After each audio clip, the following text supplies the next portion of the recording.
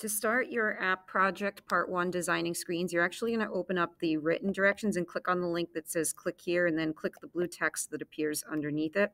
That's going to bring you to the page where you're going to begin coding your project.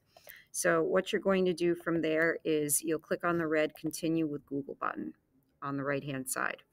From there, what you'll do is you'll click on your account. And if it comes up with anything else to click, you'll click on allow. This might not come up for you, but anyway, from there, it's going to bring you to your project page where you're going to begin making your app. So then from here, you and your group members are going to split up doing different parts of the app. What you're going to do is you're going to click on the design tab up at the top. And from there, what you're going to do is you're going to give your screen a name. So right now, the name is just screen one. What you want to do, all right, click the design tab and then give it a name that makes sense. So for example, if you were making the home screen, you might call it home screen. Make sure you don't have any spaces in the ID name. Then from here, what I'm going to do is I'm actually just going to show you how to make question one. So for example, if I were working with a group of four, one person might be doing the home screen, one person might be doing question one person might be doing question two, one person might be doing question three. All right, so I'm just going to demonstrate what we're going to do to make question one. It's super important that you have that ID name there. Anyway, from here, what you're going to do is you're going to go into your rough draft. So you can find that in Google Drive. So for example, what I'm going to do now is I'm going to hit Control Shift and the button above the 6 key, and notice that I am on the question one screen. And what I'm going to do is I'm going to click and drag across from the top left corner to the bottom right corner of my question one screen in my rough draft. And then from here, I'm going to click on capture. So then what I'm going to do is I'm going to go back over to my code.org tab. And I might need to scroll down a little bit at the bottom. There's going to be a little choose link right there at the bottom. I'm going to click on that. And then from here, I'm going to click on upload file.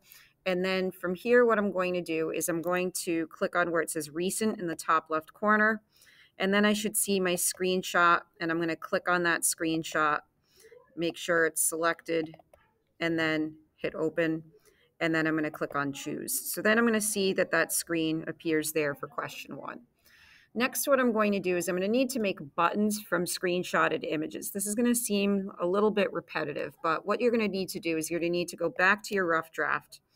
And then from here, what you're going to do is you're going to hit Control Shift and the button above the 6 key again.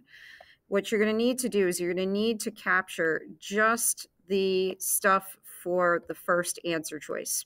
So kind of what I'm doing is I'm clicking and dragging. So you'll see that I have where it says video games selected. And so then from here, what I'm going to do is I'm going to click on capture. From here, what I'm going to do is I'm going to go back into code.org. And I'm going to click and drag. I might need to scroll down a little bit because actually it's hidden a bit. I'm going to click and drag where it says image, and I'm going to put that on top of the video games image.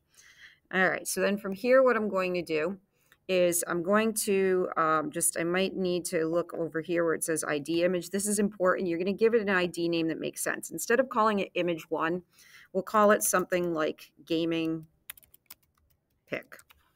All right, so because it's going to be a picture of a video game system. So then from here, what we're going to do is we're going to scroll down in this menu until I see the choose link again. I'm going to click on that choose link. And then from here, what I'm going to do is I'm going to click on upload file.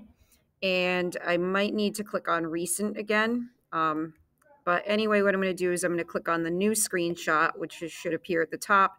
And then I'm going to click on open. And then I'm going to click the choose button next to that new screenshot. So it's going to look a little bit repetitive where it's going to have the same exact, sort of thing here. If you click and drag the bottom right corner, you can resize it. But basically what you're going to need to do is you're going to need to do that for each of the different answer choices, because when you click on video games, it's going to do something different than, for example, if you were to click on sports. So then from here, what you're going to do is you're going to repeat that process to screenshot all of your different answer choices. And then from here, what you're going to do is, let's just say, for example, you have everything done on this screen. To be able to add a new screen, you're going to click the drop down arrow that's kind of right here toward the top right corner of the little mobile phone. You're going to click on new screen. And just like you did for the other one, up at the ID name, you want to give it a name that makes sense. So for example, if it's your second question, you'd give it a name like question 2. And then you would repeat the other process of adding the all the screen elements. Then the last thing I'm going to do is I'm going to show you how you would go about sharing your screen with someone. So for example, if I were ready to share it with a partner, what I would do is I would hit the run button, just kind of make sure I have everything that I want. Then I would click on share, and then there's going to be a link up at the top. What I'm going to do is I'm going to copy that link. And then from here, what I would do is I would go into a new tab, go to Gmail, and then I could send that link to my group members. And so what I'm going to do right now is just to demonstrate, I'm just going to send it to myself. All right, so I'm going to click on compose. And hopefully it doesn't take too long to load.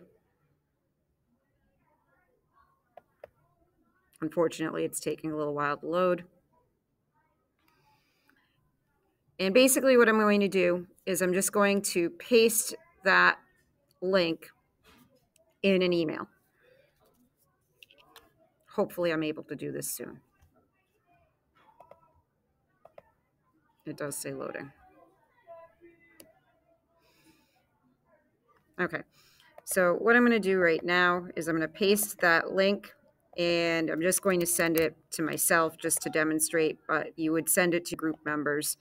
And then from here, what you would do is if somebody sent their link to you, what you could do is if you are in the design tab, what you would need to do is you might need to hit reset to get the drop down arrow back here. Notice when I hit run, the drop down arrow is hidden. If I hit reset, it's shown.